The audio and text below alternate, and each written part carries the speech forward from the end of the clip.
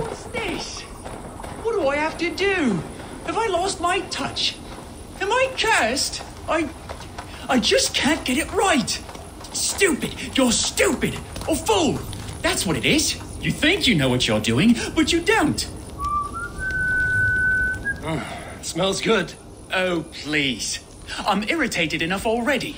The last thing I need is someone lying to my face. It is a compliment, Saxon. Take it. What are you brewing, anyway? I call it Ledecestrescire sauce. That is a mouthful. What is wrong with it? It doesn't come close to meriting such a sizable name. That's what's wrong with it. And I've tried. Lord, have I tried. But I cannot, for the life of me, strike the perfect balance. I should just give up. As I look around, that is hard to argue. You wouldn't happen to be carrying an eel, would you? What do you know? I am. My word. Is this the Lord answering my prayers? They sounded more like rants. Toss it in the pot, will you please?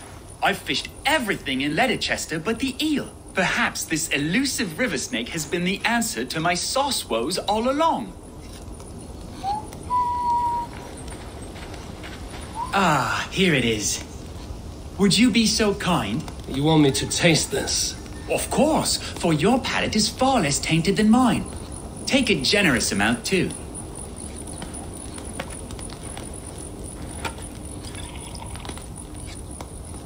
And? Verdict? Oh, no.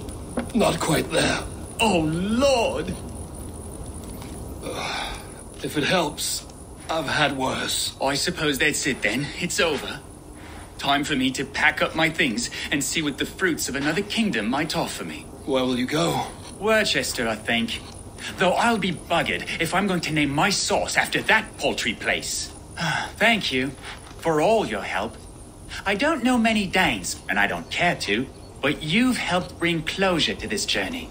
If I could ask one more favor of you, it would be to take this failure to the grottos below my home.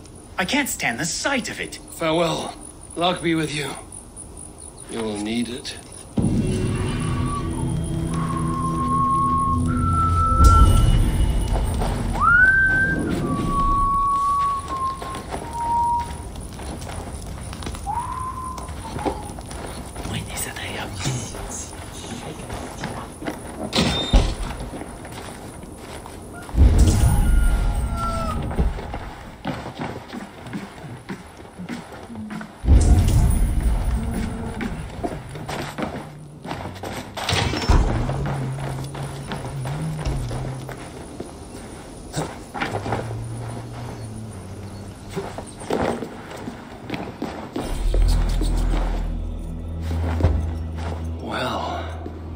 Not for a lack of trying.